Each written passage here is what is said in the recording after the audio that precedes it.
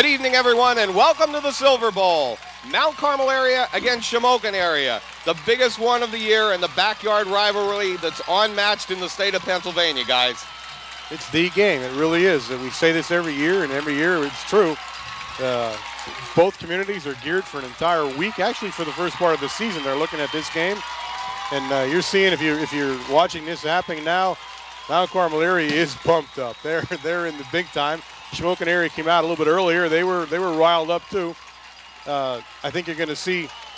You're looking at Mount Carmel area, of course, 3-0, and Shamokin area coming in with a 1-2 slate, having a tough time this year, which is uncharacteristic of them for the past 5 or 7 years. And of course, they've been hit with some tough injuries, which hasn't helped Wayne. And you probably can talk about that a little better. You know those guys down there. Well, Buckner is probably one of their biggest injuries down there. Main lineman coming off the last season and injured. They used them sparingly last week, and tonight he's supposed to start and put some time in. The other one is their halfback. He got hurt. Wisłowski, got hurt, broke a hand a couple games ago. Didn't know what he was going to do, playing with the cast. Yeah, so, he was something we saw last year. He came in and really lit the field up, and he has all kinds of potential, but unfortunately, and there's nothing he can do. But with a broken arm, he is severely hampered. He does carry the ball, which makes it extremely difficult. So, although you will see him in the game.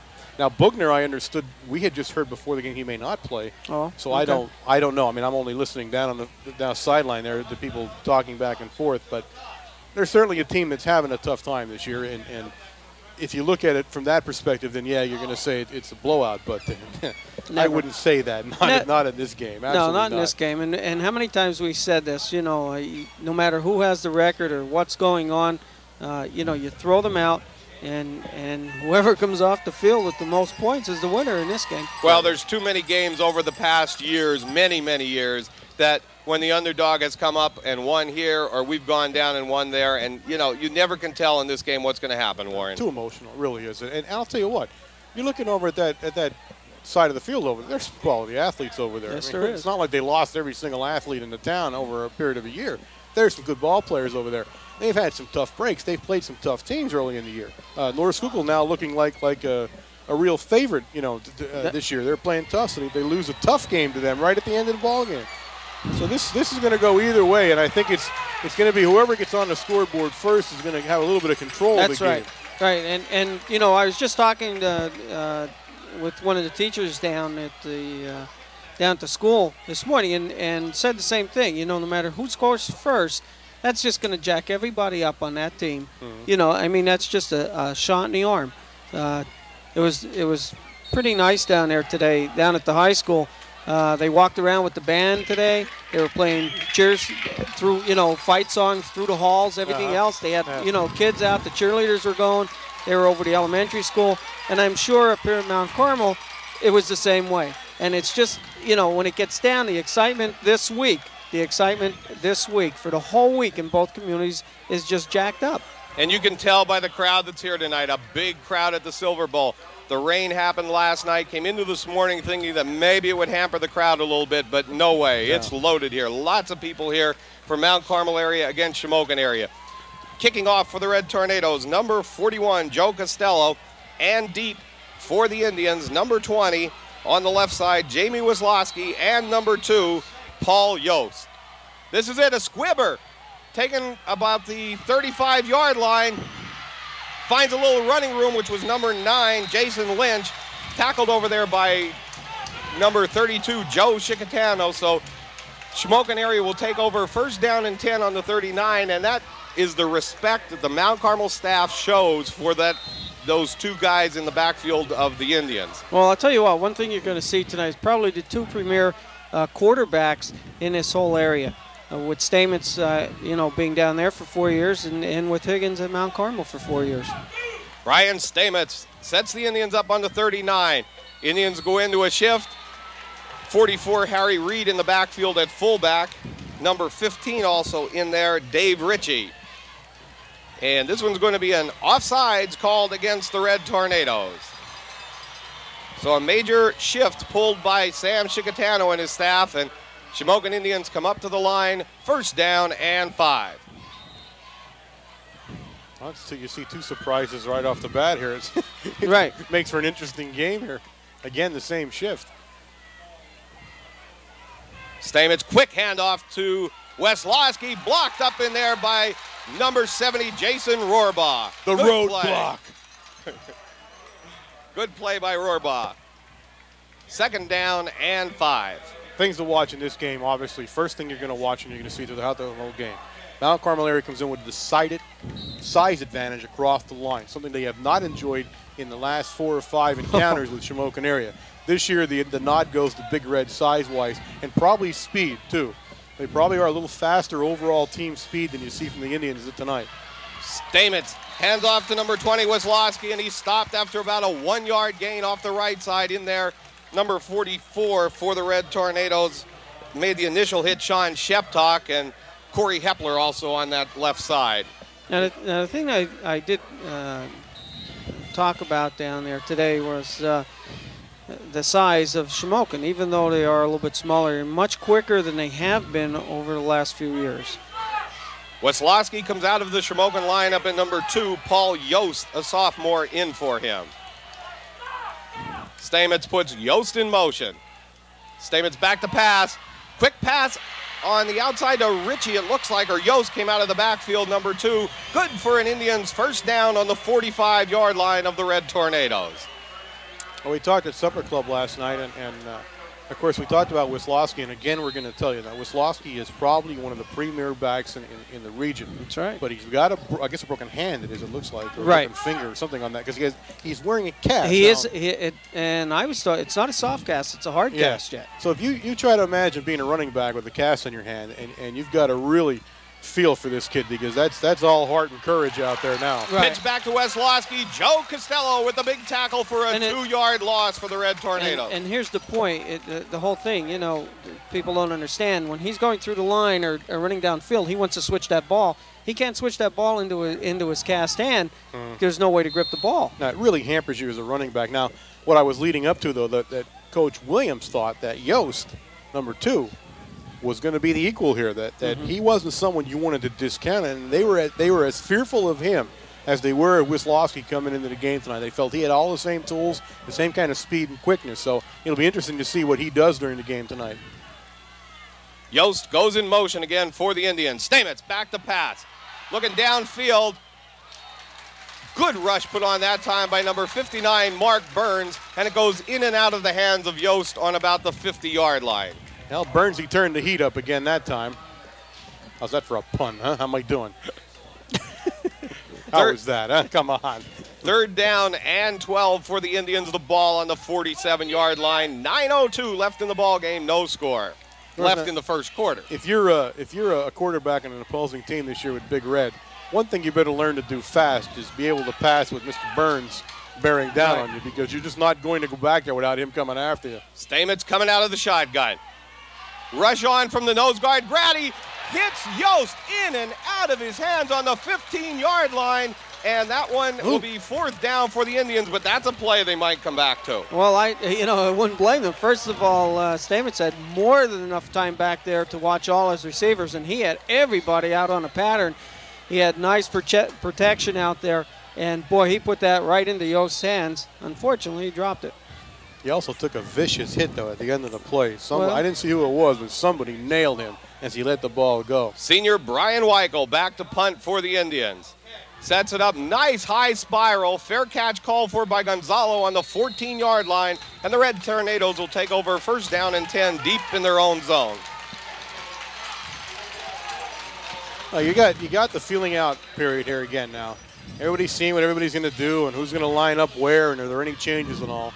You saw that in the first series, and you'll see it again here now as we go on offense. Unfortunately, now most teams this year didn't have much of a feeling out process before we were on the scoreboard. So Shamokin area obviously has to hope for a little better than that tonight. Higgins sets the Red Tornadoes. Sheptock up the middle. Gain of about 4. Fumble on the play. And the ball's recovered by the Indians. And these are the breaks that we talked about earlier tonight. Cannot go in the direction of Mount Carmel. 1st down and 10, Indians, the ball on the 13-yard line. This here is exactly what we talked about. This can turn the game the other way. You've got to be careful with the ball down deep.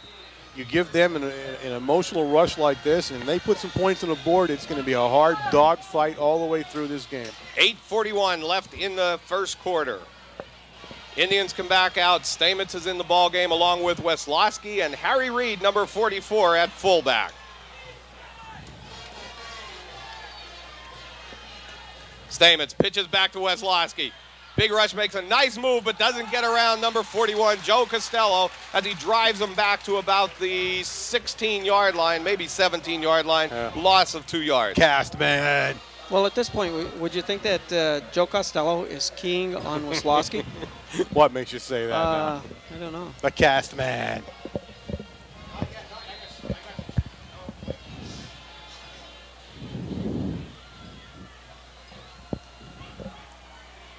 Second down and about 14 yards to go for the Indians early in the first quarter. Stamets fakes the handoff, comes on the end around to Ritchie. At first tripped up by number 59, Mark Burns. Oh, Burnsy. Finished off over there by Corey Hepler and number 22, Brett Veach. Oh, the burner made a great play. That's exactly where you want to be. That's perfect. Perfect play. That's all you can say. That was a perfect defensive play right there. Excellent. He didn't even bother to take the blocker on. What he did is he went right down to the ground. The blocker went over the top of him. He made the initial hit. Yeah, third down and 12 for the Indians, and they call timeout to talk it over here where they're down in two-place situation here. They can, go for two right here.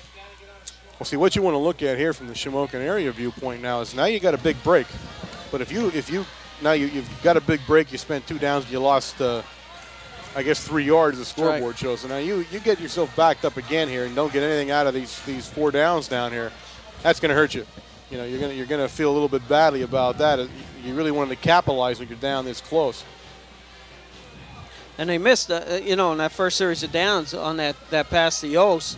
That was a 25-yard gainer right there. Absolutely, yeah. This is the 86th meeting between the Shamokin Indians and the Mount Carmel Red Tornadoes. Mount Carmel has a 53-23-9 advantage in this matchup. 53-23-9. Right, 53 wins, 23 losses, and 9 ties. Indians come back up on the line.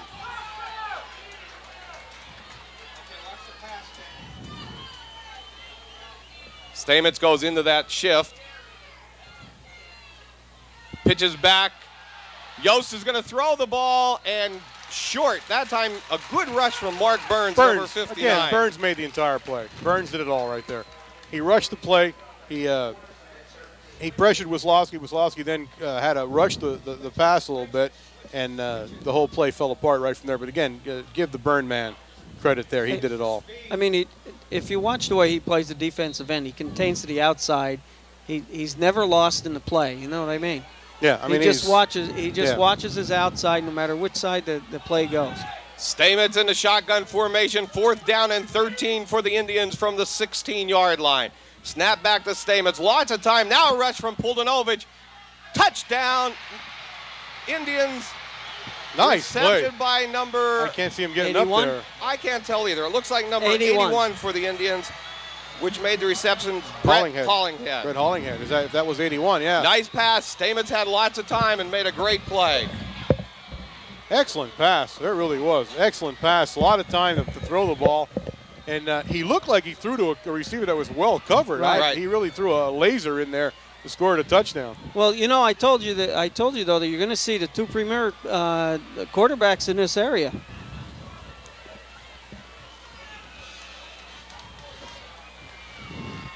It's like they're going to kick for the extra point. Number 7. That's Brian Hollingshead. Oh, it's a Hollingshead These series of plays. twins. They're twins, aren't they? Yes, they are. Oh, yeah? Kicks up. And it's no good, off to the left. So 7:15 left in the first quarter. The Indians score first, and the score, Shamokin area 6, Mount Carmel area 0. Well, something new for Big Red. They're behind now for the first time. Well, that's true. One of the comments, Mount Carmel hasn't played anybody of the same caliber that Shamokin has played up to this point. You figure Blue Mountain, North Schuylkill is one of the top teams in the area, so they figure that they could give them a tough time. Well, now we're going to see some character here because this is the first time Big Red find itself behind in a football game in 1994. Well, there was a lot of talk out of Shamokin today that they are going to try throwing the ball a lot tonight, and they came out doing it. You can see that's what's happening. So just have to back off and see what happens from here and see if they can defend that.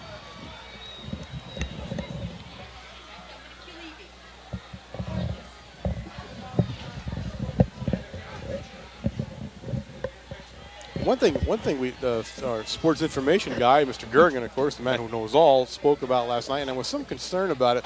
The coal bucket tradition began in 1951. That is true. Hollingshead taken by Dave Evans on about the 20-yard line. Breaks it to the right side, to the 25, and up to the 30. First down and 10, Red Tornadoes with a little better field position this time from the 30-yard line. Go ahead, Warren.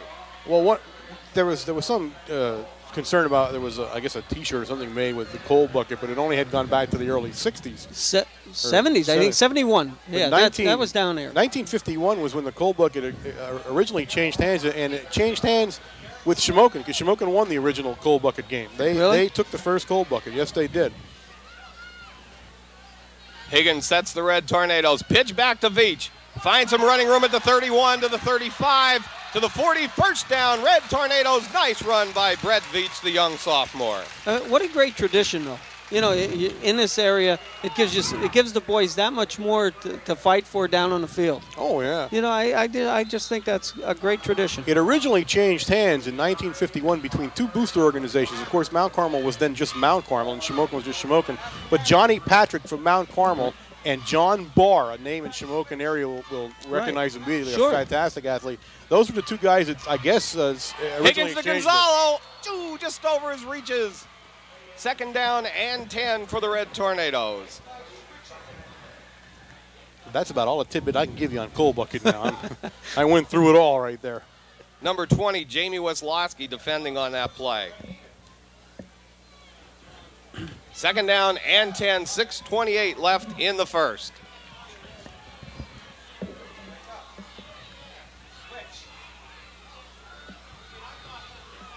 Higgins to Veach. Off the right side, gain of only about 2 yards. Initial hit in there by number 41 from the Indians, Todd Hockenbrock. Also down there in the bottom, number 79, John May. Last night we talked about a little bit about the weather, and I was very surprised, Coach Williams, we talked about the rain, and of course it was raining. It rained heavy for the, I guess, 24-hour period before the game, and he seemed to be unconcerned whatsoever. He didn't care what the field looked like when he got here tonight. He said it will just be a football game between two good teams. Higgins back to pass, looks at Gonzalo on the fly with Weslowski. Good reception by Gonzalo on the 32-yard line. First down and 10, Red Tornadoes in Indian territory. I'll tell you what, he was about as well defended as you're going to defend a receiver. He was right with him all the way. Weslowski was right there. Great pass by Higgins to Gonzalo. That's the 21st consecutive game that Joel Gonzalo has caught a reception. Really? Yeah, we didn't want to break any. My goodness. It's a tied record with Diglio right now. Oh, is it? Right. Okay, all right. 21 games in a row. Higgins sets the Red Tornadoes. Quick handoff to Sheptalk. Gain of maybe about 1 yard. Hit in there by Rob Taylor, number 74.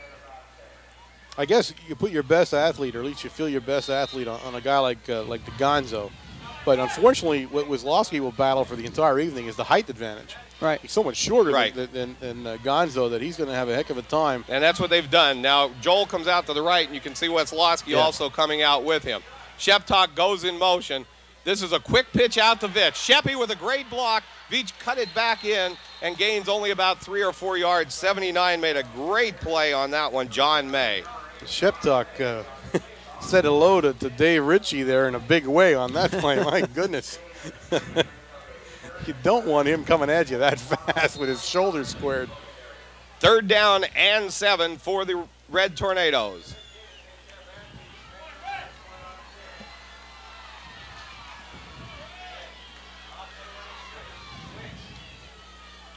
Higgins, straight drop back, looking over the middle, now tucks the ball away and runs with it. And we have flags on this play, and Higgins breaks it down around. We'll have the first down at about the 20-yard, 15-yard line, but there's flags on the play. Yeah, that's going to have to go against Big Red where it was thrown at, I'm sure. Holding. Holding called against the Red Tornadoes, and this one's coming back.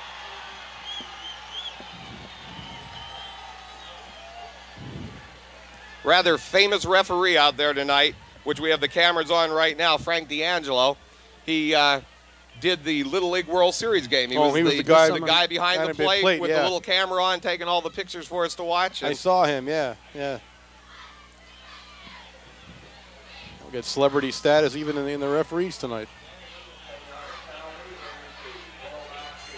Mount Carmel now faced with a 3rd down and 17, 4:11 left in the first quarter, the ball on the 44-yard line.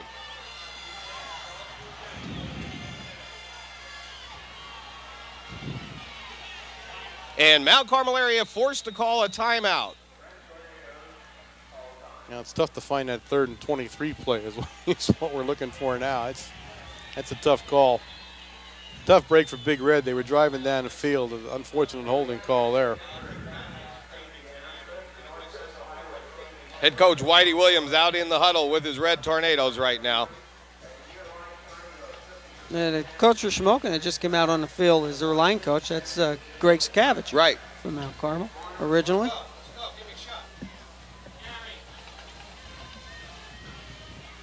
Mount Carmel area senior cheerleaders with Twisty on the field. Big night for Red Tornadoes and the Indians here. You know, you live for this one every year.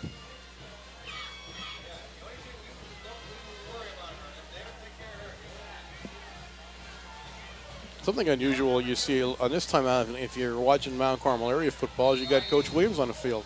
He seldom goes to the huddle. Right. And in fact, he made a point of that last night. He seldom goes to the huddle during those things. He usually sends Coach Connolly out. And yes. He didn't this time, so I guess he meant business when he went out there tonight. 3rd down and 23. Higgins, straight drop back, big rush. Screen pass to Wargo. Finds some running room down. Oh, still going. Still going.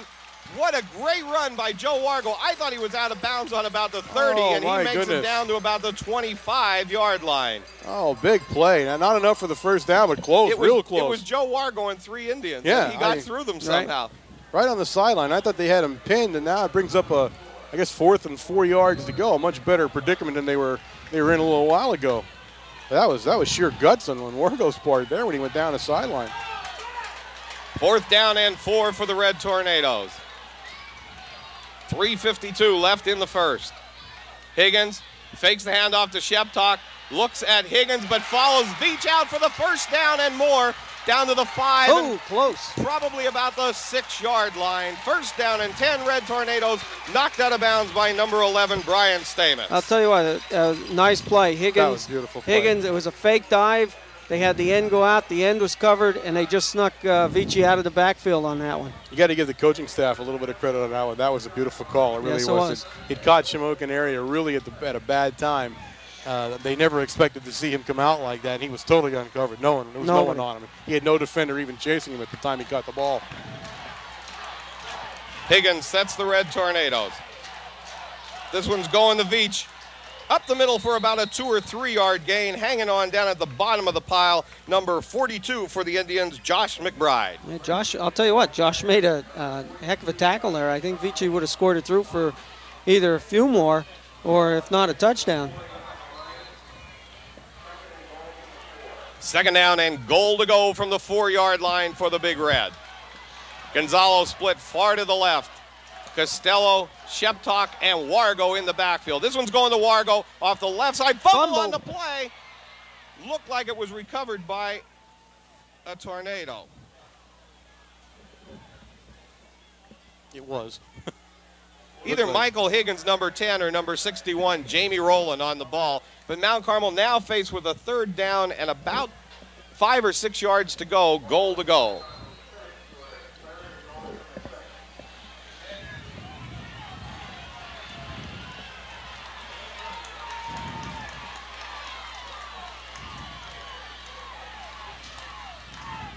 Higgins pitches back to Veach. Finds a little room, He's got takes the it corner. to the outside. Touchdown, Red Tornadoes. Great blocking in there. Sheptalk was in there. And look for 61 Rowland. John Yastashak, number 69. Jamie Rowland, 61. Good play made in there by the Red Tornadoes. And coming off here on that side also, number 78, Dave Baxey. Yeah, you saw those guys, and what happened was they had moved into the end zone so quickly, and you saw them screening him, and all you got to do is screen for him, and he's in, and that's exactly what happened. Red Tornadoes setting up for Costello's kick, and Costello tries to change his shoe. He did. He comes in now. I think he's going to make it. He did change it, but it was getting tough there. Snaps down, kicks up, and it's good. Well, the thing on that touchdown, Warren, if you look, when they kicked to the outside, it gave Veach so much running room laterally that he had more than enough time with the speed to get it in. Yeah, that was a nice play. And now I think you see, I just talked about character a second ago, and you saw it. That's a quality team. Now they go down 6-0, they're surprised a little bit. And even with a really debilitating penalty there, when they're down close, they're still able to put the touchdown and the 7 points up. 2 minutes and 30 seconds left in the first, 7-6. Big Red in the lead. Joe Costello will kick off for the Red Tornadoes, and deep for the Indians, number 20, Jamie Wisloski, and number 2, Paul Yost. Well, you got the 2 speed backs for Shamokin back deep. Now you know why he kicked the squibber the first time. I'll tell you what, though, it's unusual that he did that, because last night we talked about that same thing, too, at supper, and he seemed to feel if you got a team with the strength, go right at it. He said, we're going to go right at them. We're not going to fool around with it now. That didn't pan out the first time around. Now, whether he was just trying to surprise them or whatever, but this time, nope, same kick. Squibs it taken by number 9, which is Jason Lynch. Hit in there initially by 32, Joe Chicatano, 41, Joe Costello, number 30, Sean Jamin, and 83, which is Eric Higgins.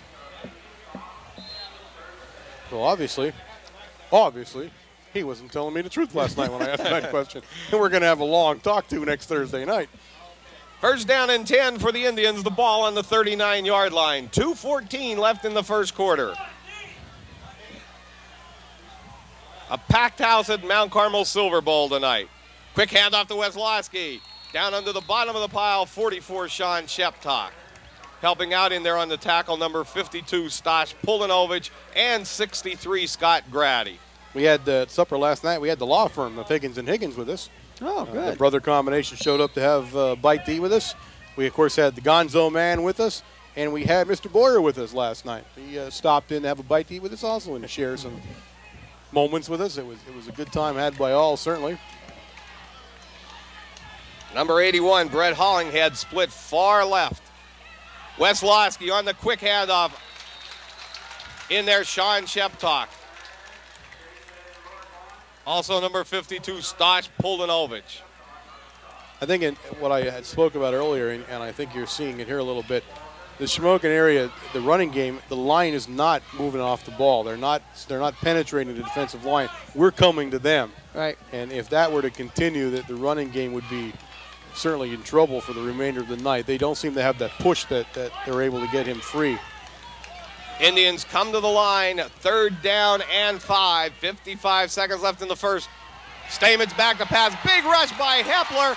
And intentional grounding on that. No, they're saying he's down. They're saying he's down. Okay. Yeah, his knee was down when he threw the ball. Big rush by Corey Hepler, Mark Burns, and Stosh Pulanovich. Hey, what? It's a fairly athletic move on his part and Stamens' part to get rid of the ball even when he was being hung on by those guys. But his knee was down. That'll go down as a sack. 4th down and 19, the Red Tornadoes hold.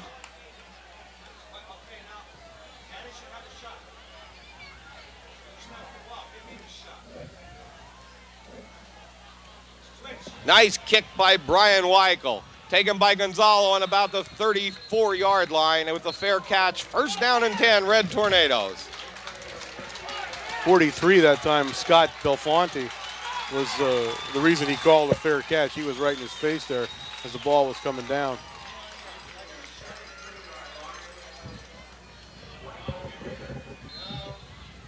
I think you're seeing a little bit of the line now. You're seeing where the real line play is going to be. if Shamokin area continues to be dominated that way on the line, it could be for a long night. Wisłowski's an excellent back, and so is Jost, but neither have the size to really make a push into the line. They need that little crack to get through before they're going to really do the damage.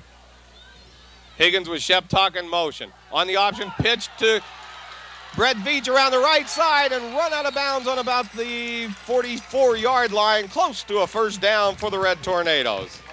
Boy, some nice blocking on that play, and really one person to beat, and Brett's gone on that play. Yeah. A little different from last year and the year before, Warren, when you're talking the size of the line that Shamokin came down with, and we went down to Shamokin last year. Well, they had the apartment building or something that one year. Was that last year? That was last year and the year before. You know, once they opened up a hole, it stayed open. Yeah, I mean, they were huge. Now this year they're not. They're a much smaller but they're size. faster. You know, you give up one for the other. Joe Wargo handed the ball and a loss of about 2 yards. Stopped in there by number 75 from the Indians, Dave Roble. Well, that's the end of the first quarter. The score, Mount Carmel area 7, Shamokin area Indians 6. Yeah, we'll take this moment to mention to you that we are the Mount Carmel area broadcasting operation here. We are broadcasting on WLX 267. It's our microwave signal. We are an instructional fixed television service. You find us on the Service Electric Cable Television system on Channel 13, Wednesday at 8 p.m. Very good. That was almost as good as what I did it last week. Guys, I'll tell you what, I watched the game on Wednesday night, and I don't want to, throw stones, but the only thing I remember about that game was a lot of dead air, okay? A lot of dead air space. I don't know what to say about that, I assumed that you were having microphone trouble. It was the only thing I could think of. Well, that was one thing. You're right. More headset than microphone. And I'll leave it at that. Look at Veach running the ball on that play. After 3 games, Veach's had 36 attempts with gaining 307 yards. He averages 8.5 a carry. Now, that's a pretty hefty carry, isn't it? It's not a bad average. Second down for the Red Tornadoes. Big shift for the Tornadoes here. Higgins looks at Higgins. Higgins looks at Higgins, and a good reception on about the 48-yard line. It's a law firm that time. They filed a writ and regained some yards. Third down and 6 for the Red Tornadoes with the ball on the 48. It was interesting. The younger Higgins said last night they were kidding him about playing with his brother, and one of the goals he had set for himself was that one of the goals he had mentioned and written down was that he wanted to catch a pass in a varsity game from his brother. Oh, really? And he did. And now he's already set him high. He wants to catch a touchdown pass from his brother. So he's moving along pretty well. Higgins, pitch back to Veach off the right side. Oh, there First down and more. Down to about the 20-yard line. And I'll tell you what, run out of bounds on about the 19-yard line by number 15, Dave Ritchie. Well, I'll tell you what, if you want to see if they make a replay of this during the game, you watch the guard kick the end out. There was a quick pitch, and Brett just cut straight up. There was a hole in there for him, and that was it. He was gone. That's why he has an 8.5 yard per carry average. I guess that's what does it. 11:08 left in the first half. Mount Carmel area first down and 10 from the 20-yard line. Pitch back to Wargo. Cuts it up through to the 15 and down to about the 15-yard line. Tackled in there by number 75 from the Indians, which is Dave Roble, and number 44, Harry Reed. I think Joe Costello was a little upset. You notice that? The cast man, huh? The cast man. One block.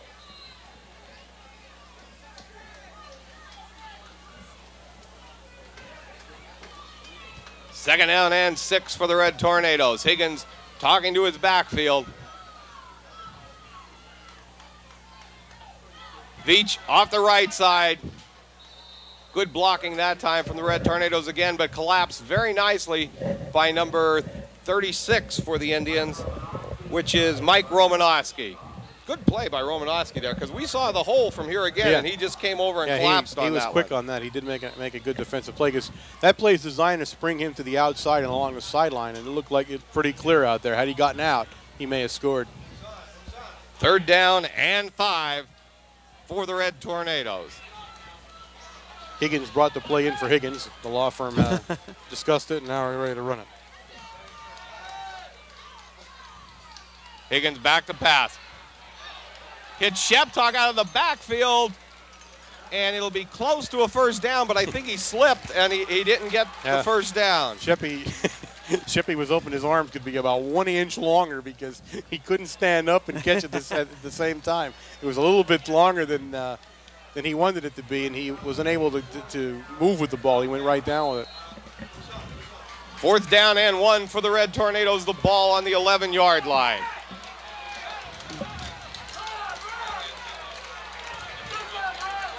Costello, Sheptalk, and Veach in the backfield for the Red Tornadoes. Higgins pitches back to Veach, cuts it up to the 9, to the 5. Touchdown, Red Tornadoes. Brett Veach, ladies and gentlemen, and that was Brett Veach there. You think he's a small guy? How many guys did he carry in there with him? How small is he? And you know what? It was Poochie's ankles that kept him up at the end. Right near the end, he looked at Poochie's ankles and he said, "Put me over," and they did. I'll tell you what, I saw Brett's ankles. I wish he'd give them back to Poochie. I pity the kid. Joe Costello in to attempt the extra point for the Red Tornadoes. Snaps back, kicks up, and it's good.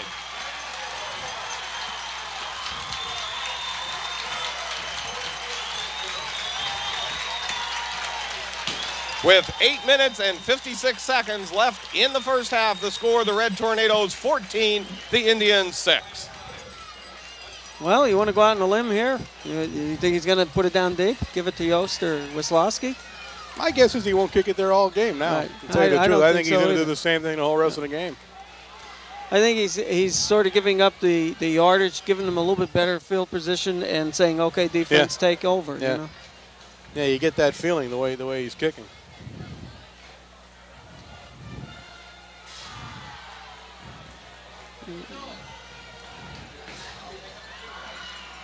Now we have Aaron Kuzmic back and Yost, 58. Well, they slipped Wisłowski up into the line. They're putting Wisłowski in the second line, right? Yeah. Well, right in the second line, and the ball has been being taken by Jason Lynch, number 5. So right now they have Wisłowski up in there, and they have a big guy in the back. Aaron Kuzmic. Yeah, you don't. I'm telling you what. How many times do you see number 58? A number 58 go back for the kickoff? That doesn't. Oh, they're going to try an onside-er. Bounces down. Recovered by the Indians, but that was another look at the kicking game of Mount Carmel area. we're certainly providing a lot of excitement in the kickoffs anyway. My goodness, that's trying to catch him on. That was heads-up play by Shamokin area too, because that was a lineman, I assume. 71. That was number 71 recovered the ball. I'll tell you what, that was only 2 yards past the. Yeah, that's heads-up play on his part. Brian Walsh gets on the ball for the Indians. Ooh. And I'll tell you but what. But he can recover it anywhere. Like, he can get it 9 yards up. It's that Red Tornadoes that had to get it back there. And it was a good kick. It made it 12 yards. It was a good kick by Costello. Timeout called by the Indians. 8:35 left in the first half. An interesting game here from the Silver Bowl. Now, it's a tough game so far. We thought the same thing. Now, Big Red, we will say, at least right now, is controlling the line of scrimmage, and that is a little bit of the difference in the game. That's right. Shamokin area scoring their points on a fumble deep in our territory, and then went in for on 4th down, went in for the score.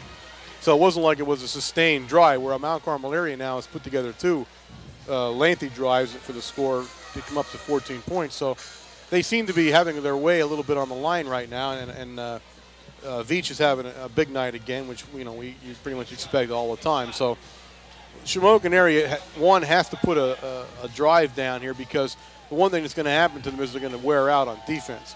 You're chasing Veach around, that wears you out in itself. Yeah. If you're on the field a long time, towards the end of this game, that's going to start to show. So they've got to hope that their offense now puts some yardage down here and stays on the field for any length of time. Brett Hollinghead split far right for the Indians. Ritchie goes in motion. Stamets hands off to Wisłowski, out around the left side. Big play by number 52, Stosh Pulinovic. Oh, the Stosh man. That was Stosh pulled the jersey that time. Stosh pulled the jersey. 2nd down and 15 for the Indians, and great play by Puldanovich that time. Oh, yeah. Absolutely. A 5-yard loss for the Indians on that play. And again, that goes back to what I just said. They need to produce offensively here, or it will turn into a long game. Ritchie split far right this time for the Indians. The ball on the 44-yard line. Stamets back to pass. Looks at Hollinghead. Broken up nicely by number 27, Dave Evans. Great play from his cornerback position. Evans, great play. That was. I'll tell you what, he laid straight out and got his hand inside there to get the ball out. Yeah, that was a good play. See, now that's the thing. If you give Stamets enough of time to throw the ball, he is accurate, and he can throw the ball with the best of them.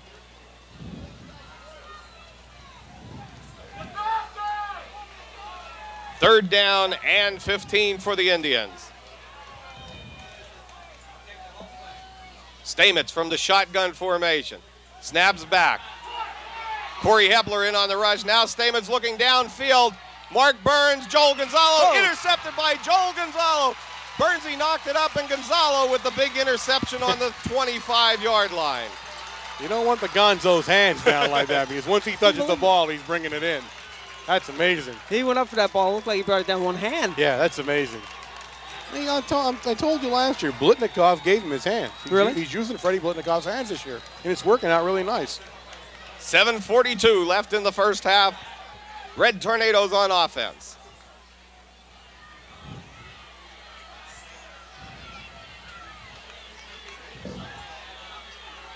Higgins, straight drop back. Looks at Gonzalo, running with Weslowski. Oh, what a catch. Oh, man. Unbelievable. Oh, jeebers. The best coverage you could see of Weslowski, and Gonzalo brings one in on about the 48-yard line of Shamokin. Ladies and gentlemen, I'm hoping we replay this one. I'm going to tell you what. On any level of football, you will not see a better executed play between a quarterback and a receiver than you saw right there. Well, it doesn't get any better. I'll tell you what, Warren, you were up at Penn State last week, but against Marion, Higgins threw at least 35 yards, right, Bob? Right. And he hit Joel 2 steps before he went out of bounds over his shoulder, right?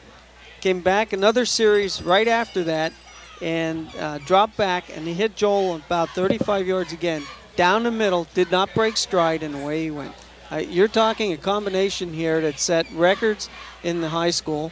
That's going to be standing, I think, for an awful long time. Yeah, it's really going to be tough to beat it because they're just so close. They're at supper club with you, and one's saying something as the other one's about to say it, and they're thinking the same things. And I mean, it's just something that when you grow up together like they have, it doesn't happen that often. It's just a joy to watch it and to enjoy, those two kids and enjoy the success that they have together, because it's unmatched, and it may be unmatched for a very long time to come. That timeout was taken by the Indians, and I think they're talking about how to double-team Gonzalo. Yeah. Well, Coach Williams had stated this how many times. He picks out their best, and he goes right at them. Yeah. There's Weslowski. That's the best on Shamokin, and he's going right at him. And he's not having bad coverage. It's not that he's out of position. No. John Sheptock carries the ball for about a 5-yard gain. Initial hit made by number 15, Dave Ritchie. Yeah, if you look at the films after the game, and I'm sure when Shamokin area does, they're not going to be able to look at Weslowski and say, hey, you did this wrong or something. He's right there. He's doing everything like he can a blanket. He is. It's just fantastic passing and catching. 7 minutes left in the first half. Gonzalo and Wargo split to the left for the Red Tornadoes. The ball on the 45-yard line of the Indians. Flags on the play.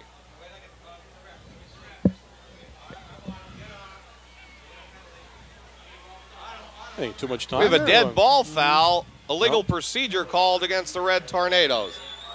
I didn't see that one. I don't know what we did. Oh, Frankie sees some that aren't always there. No,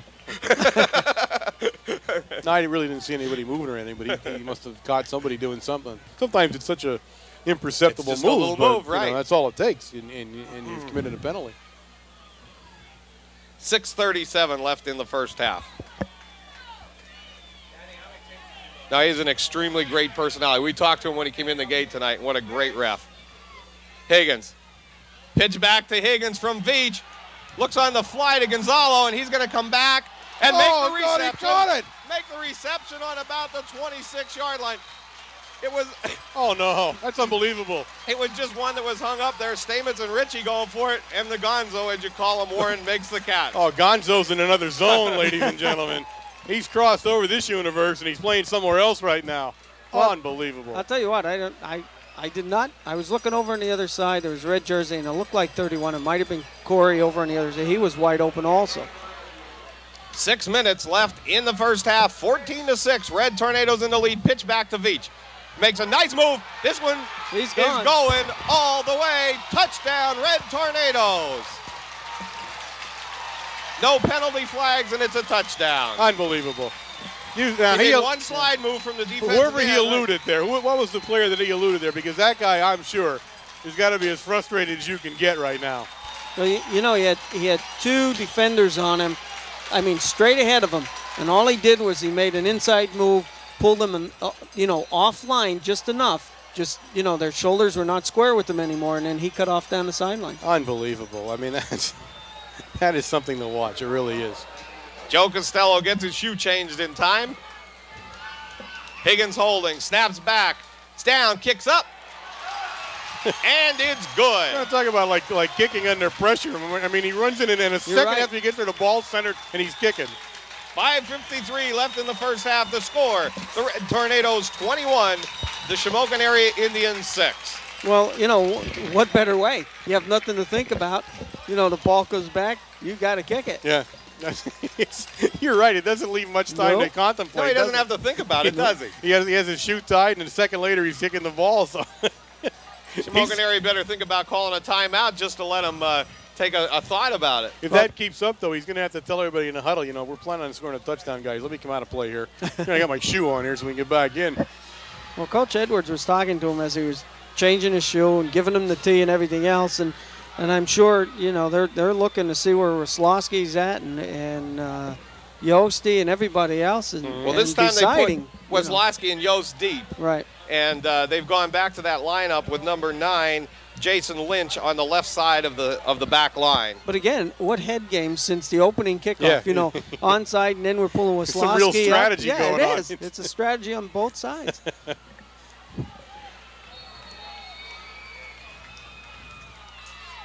Costello with the little squibber again.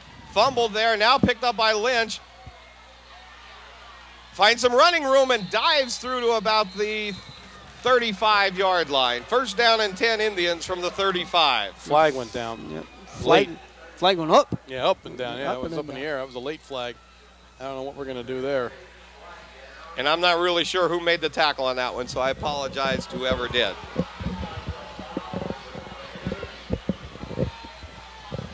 Personal foul called against the Red Tornadoes.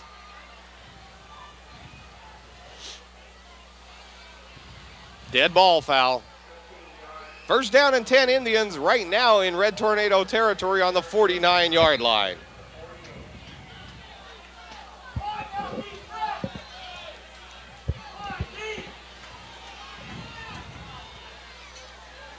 Stamets with trips to the right side for the Indians. He's going to do the handoff to Harry Reid. Wow, he's met in there. I didn't see who that was, but I'm guessing it was a linebacker, well, wasn't it? Stoch Pulanovich got up. I see 70. Joey Costello, number 70. Jason Rohrbaugh was there. So there was an initial hit, and then good gang tackling by the Red Tornadoes. Second down and 12. Well, if you notice now, they've lost yardage on. I guess this would be the fourth consecutive offensive play that I remember that they've gone backwards instead of frontwards on offense. Stamets with the end around to Ritchie. Oh! No way are you going to fake Mark Burns out on that one. All right, the Burn Man. He sent somebody else to Chester Crozier. Well, the Burn Man. I'll tell you what happened there. They had Aaron Kuzmic pulling to kick out on Burnsy, but Burnsy beat him to the backfield. He was past him already. Right, he was already deep. Third down and 19 Burn to Man go for the Indians. They chop you right to Chester Crozier, to the Burn unit.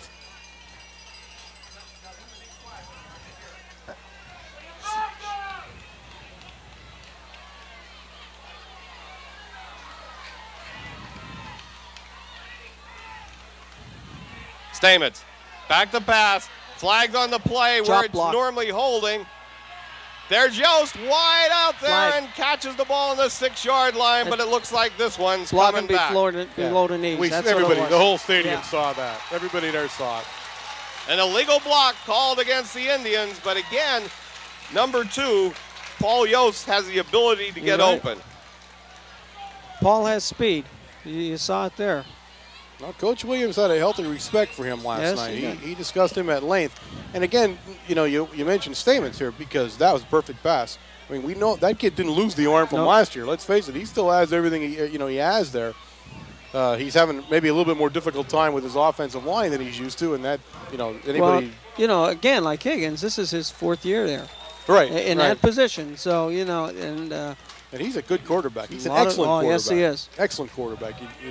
He's just having a little bit tougher time this year, and that's all it is. But he can throw the ball, and he'll kill you if you let him throw it. Shamokin forced way back now with a 3rd down and 32, 3:56 left in the first half. The ball's now on about the 28-yard line.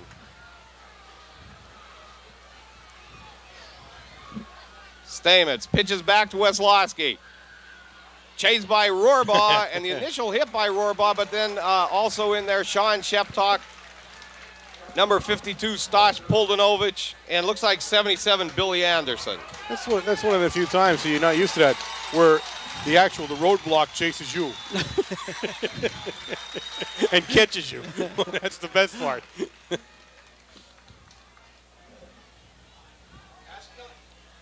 Brian Weichel into punt for the Indians.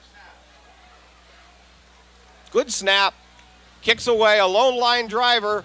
Ooh. Over the head of number 27, Dave Evans, picks it up on about the 15-yard line, starts back upfield with the ball and is tackled on about the 21-yard line. That was a good kick. That caught him by surprise a little bit there. Good kick.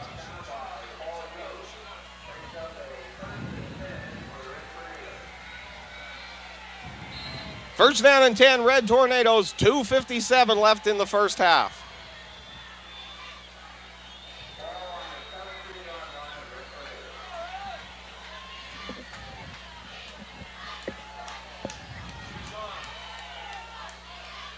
Higgins pitches back to Veach. Cuts it back up the middle. Fumble on the play. And the ball recovered by number 22 of the Indians, Chad Varney. So the Indians get their break they needed with 2 minutes and 36 seconds left in the first half. That's probably the real downside so far in this game is Mount Carmel has had trouble with on the ball, and that's the first time this year. That's 3 fumbles now that they've had in the first half. We hadn't seen that throughout the year so far. And, of course, that could be attributed to the caliber of the team they're playing right now, too. You're going to see it aired out, maybe. Stamets fakes to Weslowski. Looking at the short man coming back. Great play made by Joe Costello. The cast man. That was coming out to number 44, Harry Reid, out of the backfield. Yeah. Right. Got the fullback out. You know what? They looked like the play that Mount Carmel ran it 2 times. One to Brett and the other one to Sheptock. Delayed halfback pass. Second down and 10 for the Indians. 2 minutes and 9 seconds left in the second quarter.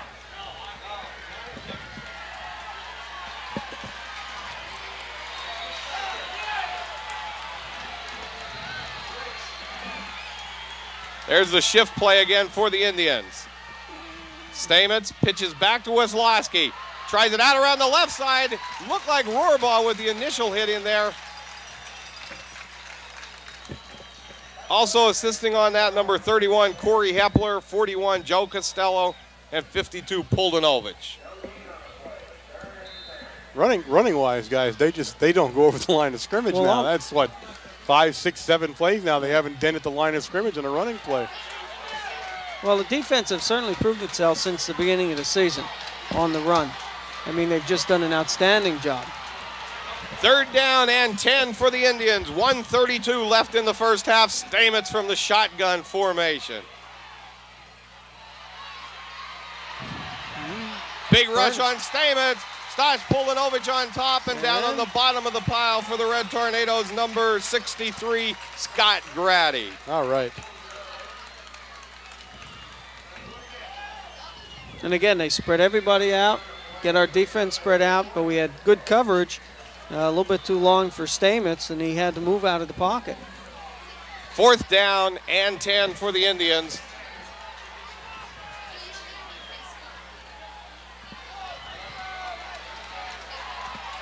Ball's on about the 18-yard line. Stamets from the shotgun again.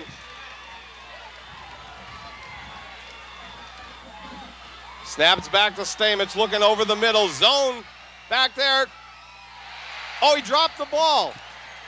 Covered by Brett Veach, number 81, on the reception, which was Brett Hollinghead. And as it looked like he kept his feet in, he did, but he dropped the ball coming out of bounds. Mount Carmel area, 1st down and 10, 33 seconds left on the clock.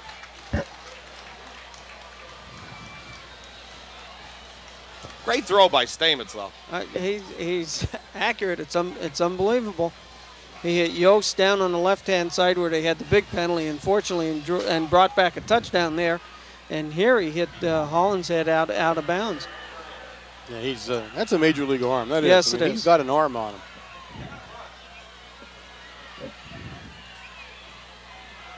And Mount Carmel area will be happy to down the ball right here. 21-6, the Big Red in the lead as the halftime wears down.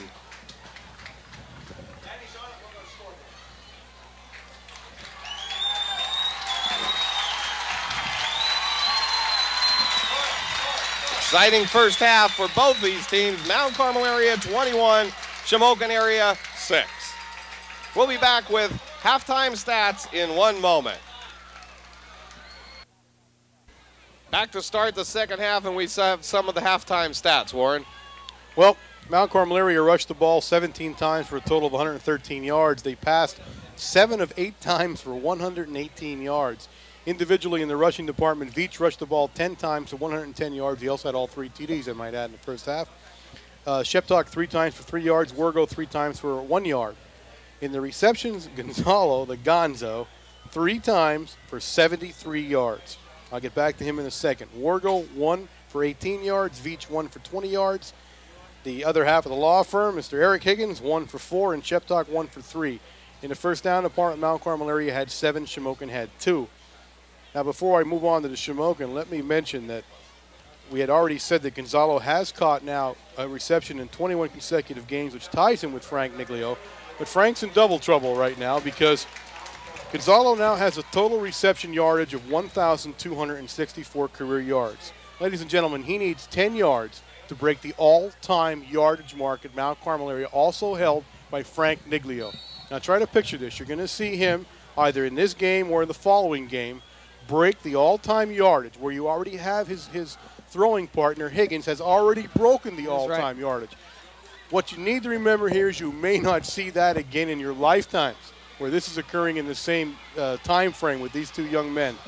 Quickly before we kick off, let me go to Shamokin, and it's about what you had seen. Shamokin has rushed the ball 14 times in the first half for a minus 16 total yards. They were 2 of 9 in passing for a total of 24 yards, and their lone touchdown off that fumble recovery deep in Mount Carmel area territory.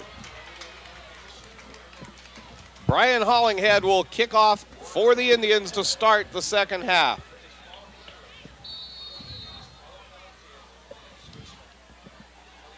Taken by Dave Evans on about the 25-yard line up to the 30, breaks it around to the right and is tackled on the 31-yard line. In on the tackle, number 2 for the Indians, Paul Yost, and assisting number 43, Scott Belfani. First down and 10, Red Tornadoes on the 32-yard line. Now, if we're going to surmise what occurred at halftime, you had Mount Carmel area coaching 1 talking about the fumbles. Hold on to the football. Right. You know, I'm sure that was a big thing. In the Shamokin area side, they had to be talking about getting some offense moving. That's what they're lacking right now to stay in the game. Higgins, back to pass to start the first half. Tucks the ball away, runs with it, and gets back to the original line of scrimmage. Stopped in there by number 75 of the Indians, which is Dave Roble. depending what Shamokin area does on offense, you may also see this in the second half, should they be held under 100 yards. It will be also that no team this year has gone over 100 total yards offense against Mount Carmel area, yes. Somewhat of a staggering statistic in itself. Second down and 9. Higgins to Veach. Breaks it up the middle, but stuffed that time. Down on the bottom of the pile, number 11 for the Indians, Brian Stamets.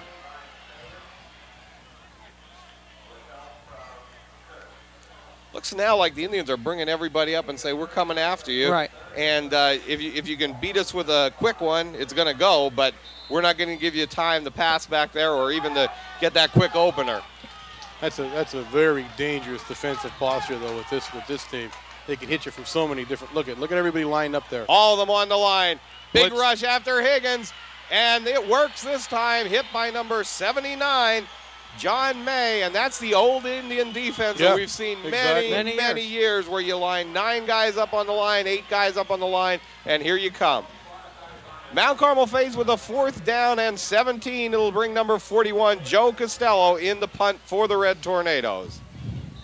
I believe the first punt of the night for Mount Carmel. That's right. Correct? Yeah, our Mount Carmel area. Snaps back. Nice kick by Gonzalo. Going to be taken by Yost. Oh, he dropped it. He dropped it, and it's recovered by number 15 from the Indians, Dave Ritchie. Great play by Ritchie there. He followed up on Yost and made a great play. I think Yossi was looking for the bounce, and it never occurred. He was coming up hard on the ball. I think, well, you got to remember that Yost is a sophomore here too. Yeah. He's only a sophomore. That's a mistake that he'll make. Now they'll talk to him about it and tell him that that's not what you need to do, especially in a big game like this. But again, also you can remember the field is soggy out there. You're not getting true bounces off anything right now. So that might have confused him a little bit too, which way he was going to go. First down and 10, Indians, 9:29 left in the third quarter. Stamets going to take it himself around the right side. Initial hit made by number 21, Joe Wargo, and then forced out of bounds by 22, Brett Veach, and number 59, Mark Burns. I'll tell you what, Corey was making a very nice play on that. He didn't commit himself, but he slipped in the grass, and Stamets had gotten around to the outside. Second down and 1 to go for the Indians. It's probably the longest play from scrimmage, I think, running-wise for the Indians tonight so far.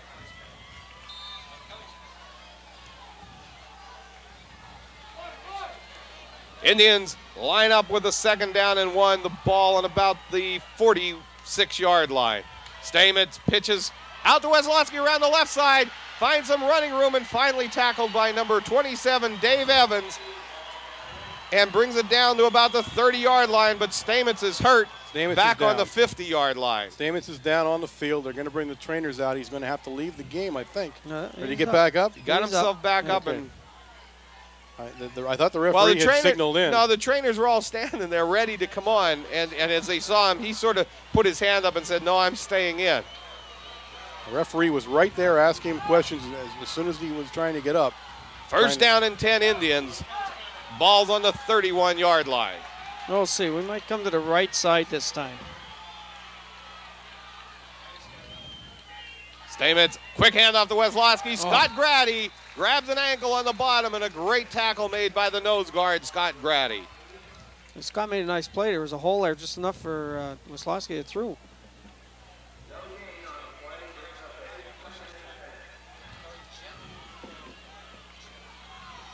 A little bit of spark on the offense for the Indians as we begin the second half here. Well, I'll tell you what, Sam Chicatano is a great motivator. He knows how to get his teams up. You know, I've seen him, you know, many times, even against Shikalimi. Second down and 10 for the Indians. Stamets, quick pass. Looked at Paul Yost and actually threw it to him before Yosti was ready to get the ball. Yosti had a different pass pattern than what somebody was confused Stamets was looking for. What they were trying to do. And Yosti was open, though, on that play.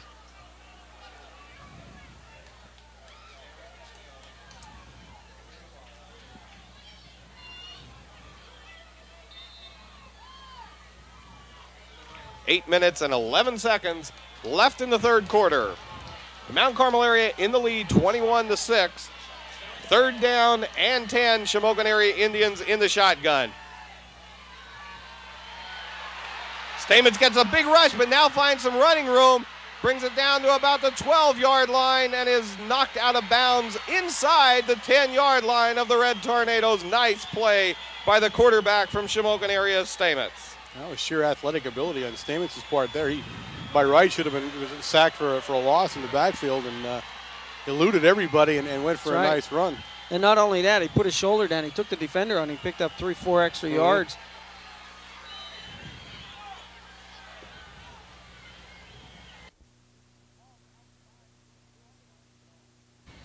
The ball's outside the 10-yard line, so Shamokin area has the possibility of making a first down, but it's about on the 1-foot line where that would happen. Stamets going out of the shotgun formation for the Indians. Back to throw, lots of time, looking in the end zone, now getting the rush on from Hepler. Just fires one up, and Yost with a great catch in the end zone. Touchdown, Indians.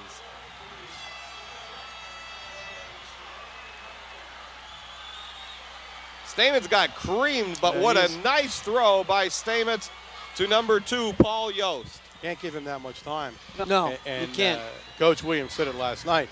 You cannot give him time or he will personally kill you, and he just did it. And Yost just atoned for any mistake he may have made earlier with that catch. That was a big catch on Yost's part. So, again, they had the 2 athletes, the 3 athletes we had just talked about, now combined to tighten up the score a little bit here. I guess the Indians will go for 2 here, it looks like, with Stamets still in the well, Shamokin area had problems. They had problems with an equipment. They wanted an equipment timeout, and it appeared they didn't get it. So they had to bring another lineman in to take the place of, I'm not positive who went out of the game, but to take the place of whoever had an equipment problem. Stamets again going from the shotgun formation. Snaps back. Big rush by Corey Hepler. And broken up nicely by number 59, Mark Burns. Well, I'll tell you, Shamokin is in the same boat that we are in the way of extra points. They brought in an exchange student to try extra points. Never played football before, is in fact playing soccer. And now they had Hollingshead in the first touchdown attempt the extra point. So, the same as what we were, shifting people around, trying to find out, who's going to settle in. With 7 minutes and 31 seconds left in the third quarter, Mount Carmel area 21, Shamokin area 12. Big drive for the Indians to open up the half. That has to be a real boost to that team out there now. And now Mount Carmel area is going to have to respond. Hollinghead will kick off for the Indians. Kicks it in the direction of number 27, Dave Evans. Brings it up the middle and brings it back to about the 41-yard line. First down and 10, Red Tornadoes. Well, he stuck his head down that time and went straight up the field. He wasn't going to fool around that time. Nice play by Evans.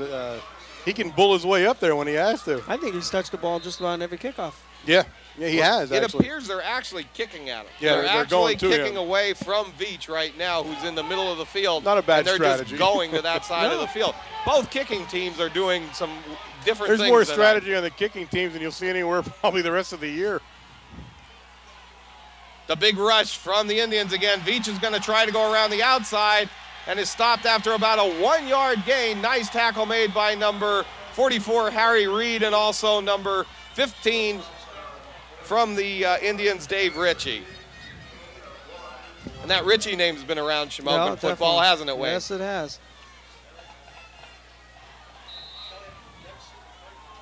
I guess Chad Ritchie playing for Boston University right now, right? Is he? Right. 6 minutes and 35 seconds left on the clock. 21-12. Big Red in the lead. Quick pass to Hepler. And that one goes over everybody's head, so we'll have a third down and 9. Definitely running on a different page on that one.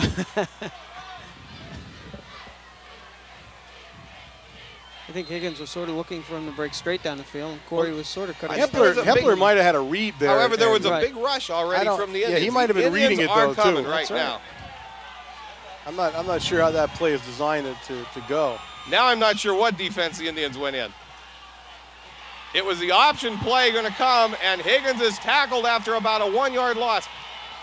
Indians had 3 people on the line of scrimmage. The rest of the defense was all on the left side of the field. Right. And we were going right, so, I mean, it looked like they knew where we were coming on that play. 4th down and 8. 6:11 left in the third quarter. Joe Costello in the punt for the Red Tornadoes. Snaps back and the kick's away. Yost is going to take it on about the 25-yard line, breaks it out around the left side, finds some running room, and finally stopped by Joe Costello and number 27, Dave Evans. I thought we had a clip back there, and he was looking right at it, and he held his hands out as no clip, but I thought that was real close down there. Real close. Jeez, it was right out in the open. Giving him the benefit on that one. Okay. First down and 10 Indians, 5:49 left in the third quarter.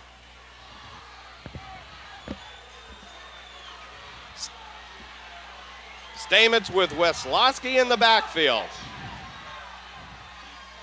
Inside handoff to Weslowski, initially hit by number 41, Joe Costello, finished off by Corey Hepler and Stosh Puldanovich, number 52.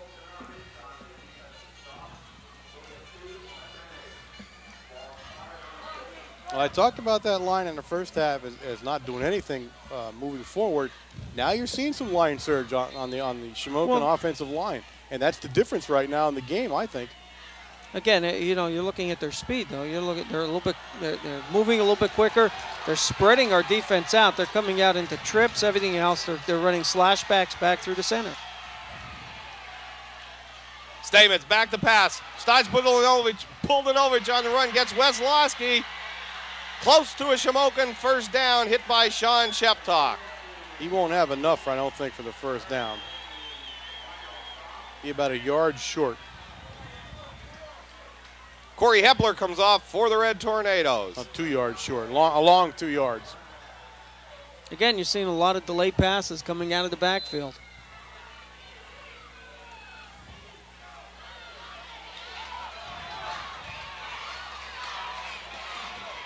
Tight formation. Weslowski, and he's hit by Bill Anderson, close to a first down for the Indians. I think he has it where he's standing at the spot. I think they're going to give him a first down here.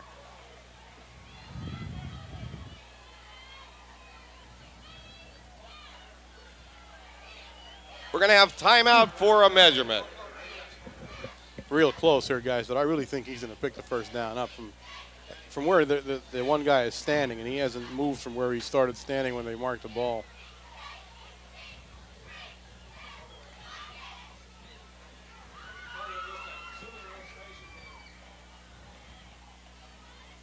Well, call me wrongo. He's about 3-4 feet short, I guess, or somewhere in there. 2, 3, 4 feet short. 2, 3, 4 feet. How'd I do there? I'd go about a foot. That covered it pretty well, didn't it?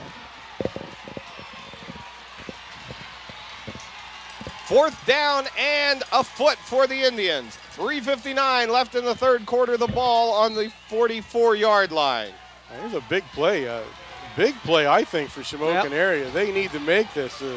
This is a big gamble, the way it lined up here. Same tight formation for the Indians. Weslowski again. And this time it looks close, but again, it looks like it'll be a measurement.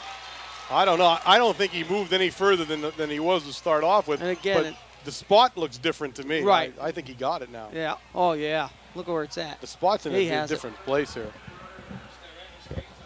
Timeout called for a measurement again. I don't think he got that first down. I really don't. But they spotted that in a different spot. I thought he had it the first time. I thought he got a bad spot the first time around. Now this time I think we got the bad spot. Yeah. Oh, he's got to get down and look. Goodness, he didn't get it. He didn't get it. A big defensive stand for the Red Tornadoes. 1 inch. That's a 1-incher there. My goodness. I'll tell you what, he had to get down on his hands and knees and look at that. That's how close that was. My goodness. My goodness. I'm glad I'm not wearing that white hat. I screwed that up both times now. That's it for calling those. It was close. I was a mess on both of them. First down and 10, Red Tornadoes. Gonzalo split far left for the Red Tornadoes. The big rush coming from the Indians right now. Quick handoff to Veach, and it's stuffed up in the middle again for no gain. Well, this is going to be interesting to watch now because the Indians are now saying, I dare you to pass the ball. Now, whether, we seem to be so far intent on still running, but they are now saying pass the ball if you can. Number 42, Josh McBride in on the tackle. Gonzalo split far right. Higgins pitches back to Wargo. Trying to come out around the left side, and that one's going for about a 2-yard loss. Harry Reid in on the tackle. Number 41 also in there, Todd Hockenbrock. Number 42 in for the Indians, Josh McBride, and some good gang tackling by the Indians on that play. Well, you're trying to go wide against a stacked-up defense. It's not going to work. And speed, that's covering the outside. And, if you watch, they're bringing everybody up. The safety is only maybe 7 yards off the line of scrimmage. 2 minutes and 17 seconds left in the third quarter. 21-12, Red Tornadoes in the lead. Hepler shift out to the left. Higgins back to pass. Looks at Hepler with the big rush. Now Higgins is going to take the ball and bring it around the right side, but gets it back to about the original line of scrimmage. Knocked out of bounds by number 41, Todd Hockenbrock. Tornadoes in a punting situation. Well, Coach Williams is going to have his first real test right here because that defense is absolutely stuffing us on the line of scrimmage right now. That's right.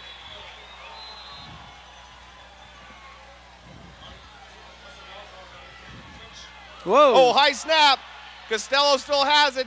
It's partially blocked by number 26 and covered on about the 46-yard line. So partial block by number 26, Brian Weichel, on the bad snap of the Tornadoes. First down and 10 Indians, 1:54 left in the third quarter. Now, third quarter has been owned by the Indians in this game, that's for sure. Big Red has got to regroup, especially offensively. Defensively, they're still doing the job, but offensively, they need to move the ball. Stamets going from the shotgun formation. Ritchie split far right. Yost far left. Rush from Stas Bulanovic, but Stamets is going to take the ball himself around the left side for about a 9-yard gain. Knocked out of bounds by number 41, Joe Costello. Well, it's 3 times now in 3 different series. They put trips on one side, split way out on the other side, moved the defense all over the place, and Stamets says, cover my guys, I'm going to run around the end. And he's showing that he has some speed and some moves.